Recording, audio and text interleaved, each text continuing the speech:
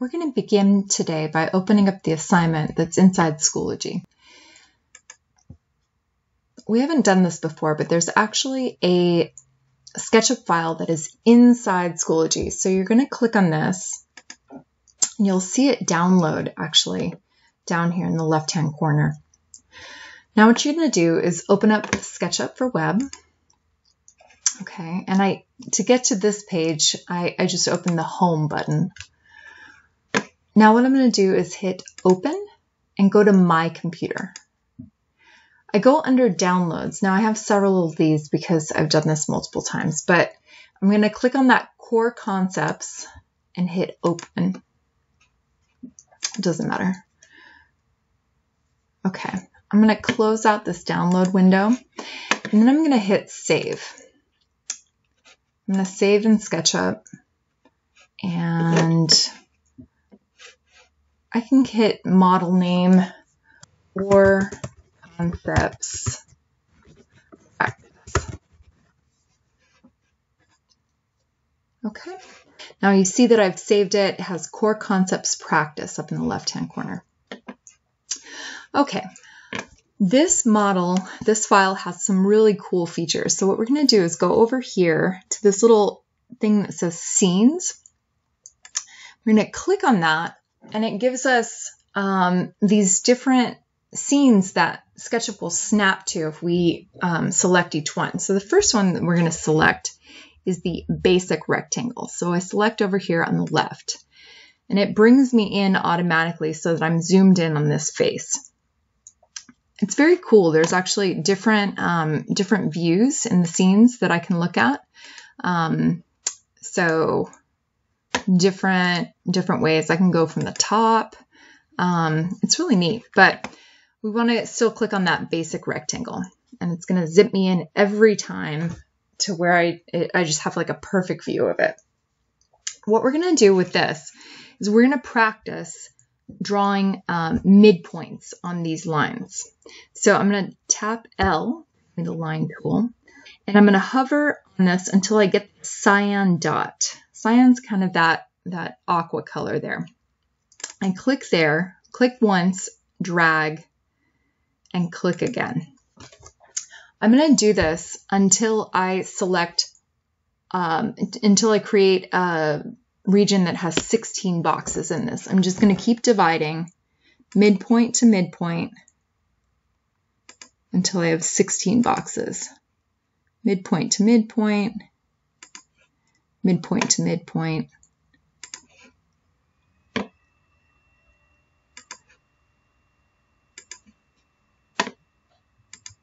Dividing. So I'm still just clicking, dragging, clicking again. So now I have 16 boxes here. At this point, we're going to play with the erase tool. Take the erase tool, and you can actually, there's a few different ways that you can erase. The erase tool is one of the only ones that you will actually hold the mouse down, and you can select multiple lines at a time. So you can get rid of one line by centering it inside that circle, or you can click and hold the mouse down and then swipe over multiple lines while still holding it down, and then get rid of multiple lines. Normally, we have been using the push-pull tool, but we're going to be creating surfaces with the line tool today. Everything in SketchUp, no matter how complicated, is just lines and surfaces. Lines and surfaces. So we can create different kinds of surfaces to push-pull by playing with the line tool. So I want you to go back, create again, just heal all these edges. We want to go back and finish 16 boxes here. And then I want you guys to insert your signature. I'm going to go ahead and do that one time for you guys on camera. So you want to go to your computer, go to your pictures, just in case anybody still had questions on how to do this. I want to find the signature that I created months ago. I'm going to open that up, hit the image, and I'm going to insert that. You guys can put that anywhere, actually. Sometimes you're going to want to put it on the model, sometimes off camera. We're going to take a snip of this.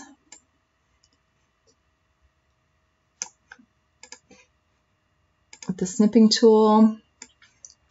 And you guys are going to be submitting 6 snips. So this is number 1. I'm going to show you, save this as CC1. Okay. From now on, I'm not going to show that step. I'm just going to zip past it. Okay, so that's snip number 1. There's going to be 6 snips total. The next one, we're going to snap to the coplanar scene over here on the right. Okay, and they give us these 3 sets of lines. We're going to take the line tool, and you're going to close up these loops, and it's going to create a surface. Okay, if I out of that line tool and kind of observe it, you see that that surface is actually hovering above the ground. I'm going to go back to this. Okay, I'm going to create a surface there. And you can see that this one, it creates surfaces by closing the lines when they're all coplanar, meaning that they're all on the same plane. This last one over here to the right is actually not going to create a surface because there's a twist in this. They're not all on the same line. You can see that the shape is kind of bent. So if you wind up trying to create a surface and it doesn't give you that flat piece of paper look, it doesn't like change to a different color. The reason is because these are all on different planes. So it's kind of twisted. So this is going to be your second snip. So I have magically inserted my signature there. I don't want to waste your guys' time with that anymore. Taking our second screenshot and moving on to the next. Okay, our next view is going to be the floor plan over to the right. This one's kind of cool. We're going to learn about something called inferences. Inferences is a tool that allows us to use corners or endpoints as references. This is going to allow you to become very fast with SketchUp. So the way this works is using the line tool. We're going to start a line here, then we're going to hover over another point for 2 seconds. And then you'll see that there is an inference that is drawn from that point. Now I can continue doing that at different points right there at that endpoint as well, and I'll get another inference. You can see, hover over this guy, come on. And then as I draw across, it will snap to that point as well. I can continue doing this on all kinds of points. And I get another point there. And actually the points last. So I can go back and it hits that one. And I can go back and it hits this one. So anywhere I have drawn, I can create these inference points. We're going to stop with this for a moment. And we're going to go over scene 4. Scene 4 is kind of a playground for inferences. I'm going to start with the line tool. I'm going to find the midpoint of this line here, finding that cyan dot. And I'm going to start drawing across. And I'm just going to select some inferences and just keep using these inferences to draw lines and kind of use it as just a practice playground here. I kind of draw like an interesting shape here.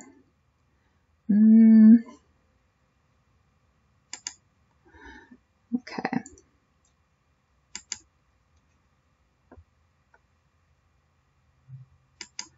So I want you to just kind of be creative, see what you can come up with here.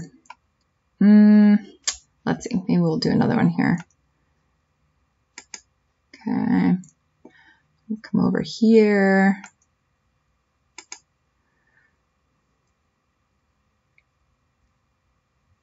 Right there. Maybe to right there. As I close this loop, I'm going to create a surface, and it's going to highlight in white as that loop is closed. So from here, I'm going to insert my signature, and this is going to be your third snip for me. Again, I'm skipping the step on camera where I'm searching for my signature. I don't want to bore you guys.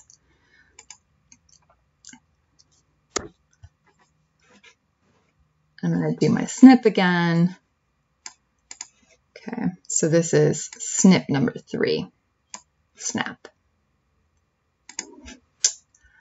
Moving on, we're going to go back to scene number 3 on the right here, which is the floor plan. We're going to create 2 walls, and we want them to be specific thicknesses in our diagram. And this is going to come in really handy when you guys are creating architectural plans.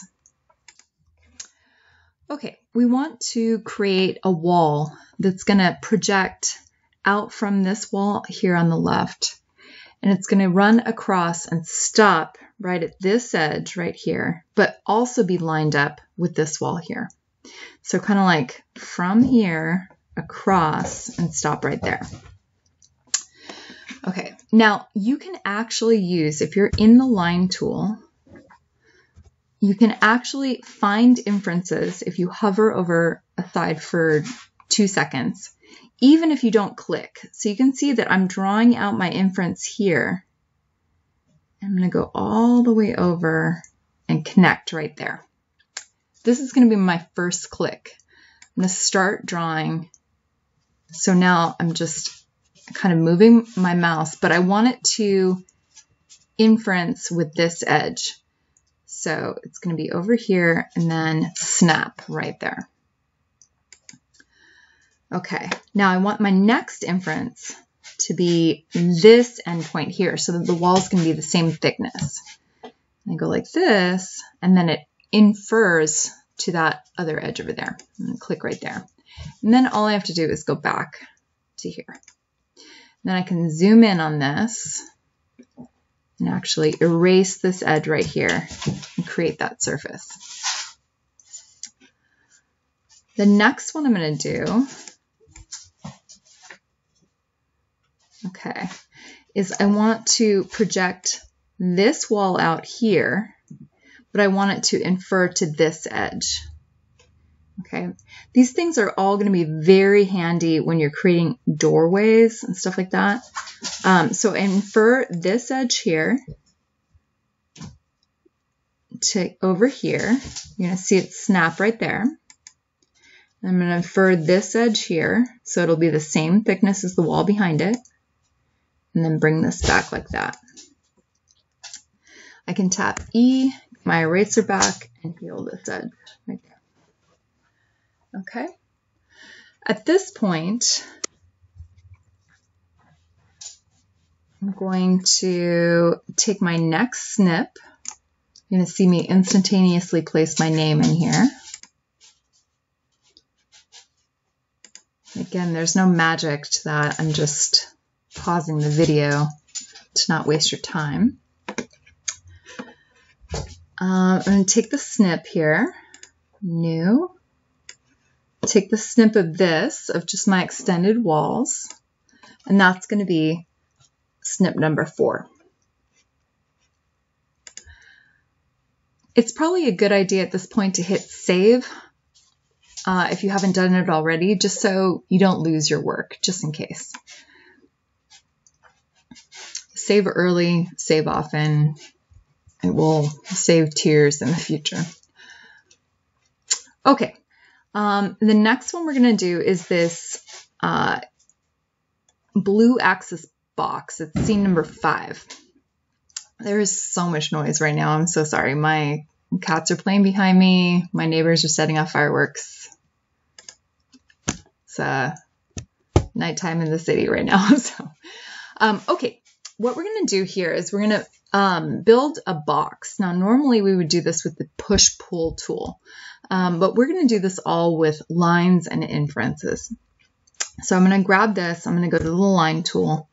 I'm going to start at one corner, draw up in the blue axis direction. It looks really strange. It doesn't look straight up, but we know because it has highlighted blue that it is pulling straight up.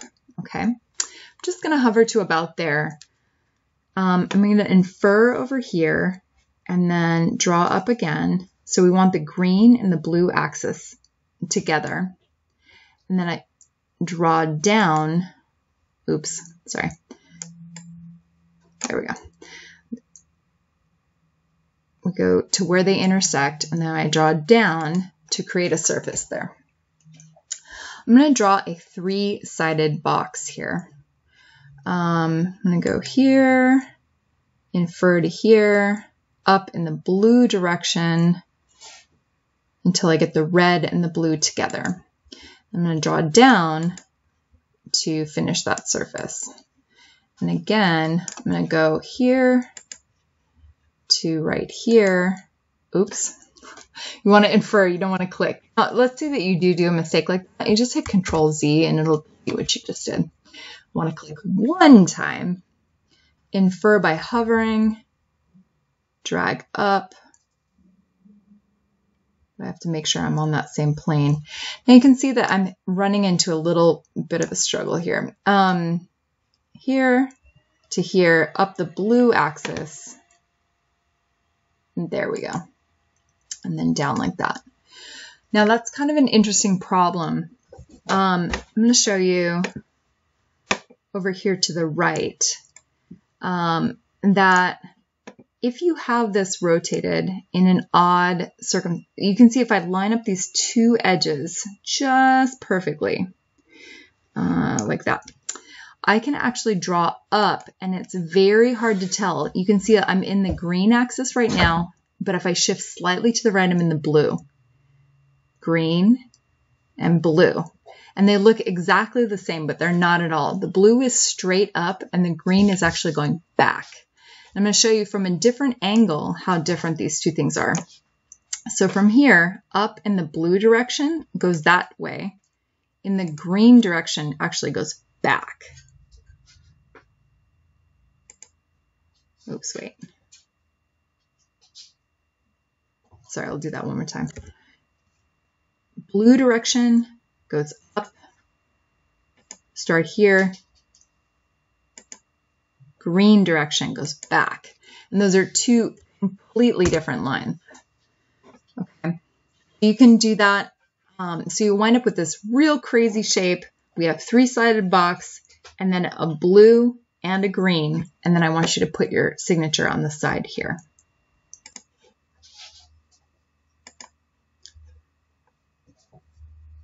Okay, signature on the side, take your snip, and this is snip number 5. We're going to be sure and save our file right now again, just to save our work for whatever crazy reason. Our final snip is going to be down here in scene 6, which is more inference practice. It snaps over here. And we're going to do that again, but this provides us more practice drawing a box with this line tool. Now what's cool is, do you see that there's an inference actually, which is going to give us an inference to our other shape over here, which means that it will be the same height as the shape we just created, which is kind of fun. So we'll continue with that. And just using inferences, create a box here that is going to have a few sides that are open. And this is mainly just to distinguish this from the push-pull tool. All of this can be done with the push-pull tool, but we're not going to use that right now. I'm going to infer to this point right here. Okay. I want you guys just to practice. If you have hard time inferring, change your orientation so you can see a little better and keep going. You're gonna have to change it several times here.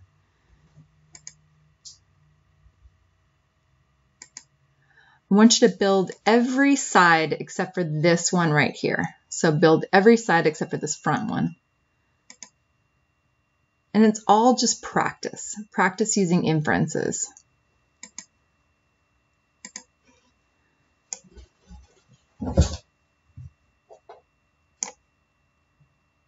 Again, up here, we're going to infer to that point. There we go.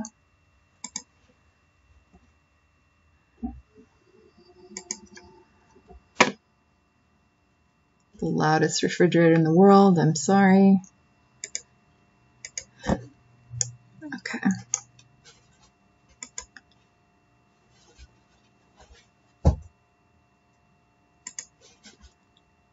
Okay. And the last one's going to be very easy because we've done all the inferences up to that point. All right. Very cool.